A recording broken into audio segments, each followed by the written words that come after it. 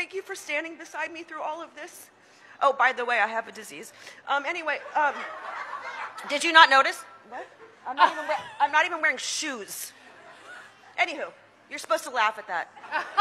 I've had a really interesting life, but the life started as being a little girl, waiting in line to see the first Star Wars on this very street, at that very theater, and looking at these things going, who are these people? What did they do? Did they do something right? Did they do something wrong? Whatever it is, I want one.